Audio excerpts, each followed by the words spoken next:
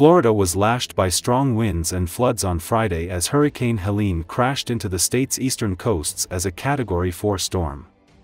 The Lee County Sheriff's Office shared footage of communities bearing the brunt of the storm system, with a couple stranded near Fort Myers Beach needing to be rescued with boats.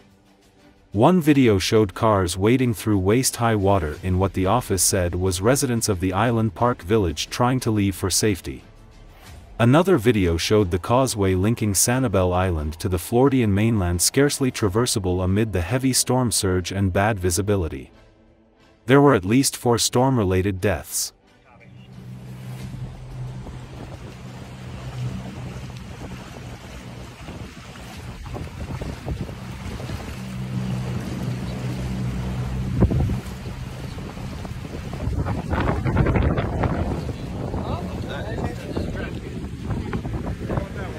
Trash can.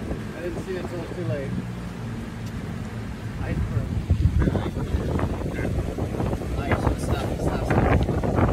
See the truck? Oh, yeah. Wow.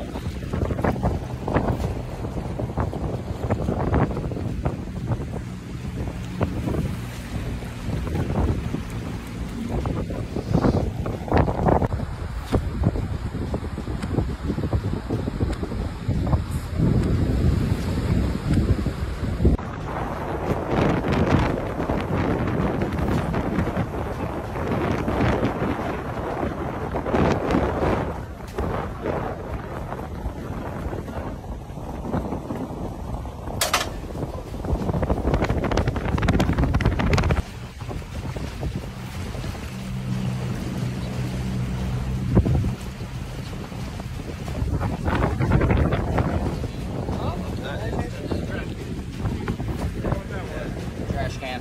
I didn't see it until it was too late.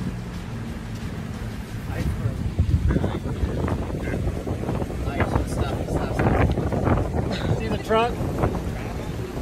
Oh, yeah.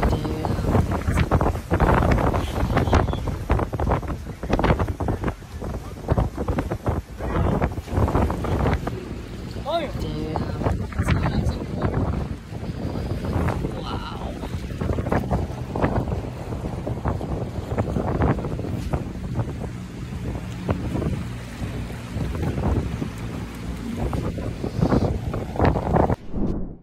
Helene has strengthened into a hurricane with forecasters warning that the storm would intensify as it crosses the Gulf of Mexico on a path to Florida. The storm has already prompted residents to evacuate, schools to close and officials to declare emergencies in Florida and Georgia. The U.S. National Hurricane Center said the hurricane was about 430 miles southwest of Tampa, Florida, and had sustained winds of 85 miles per hour. In Tampa, strong waves and currents surged in around twilight on Thursday. Meanwhile, streets in Sarasota County have been flooded.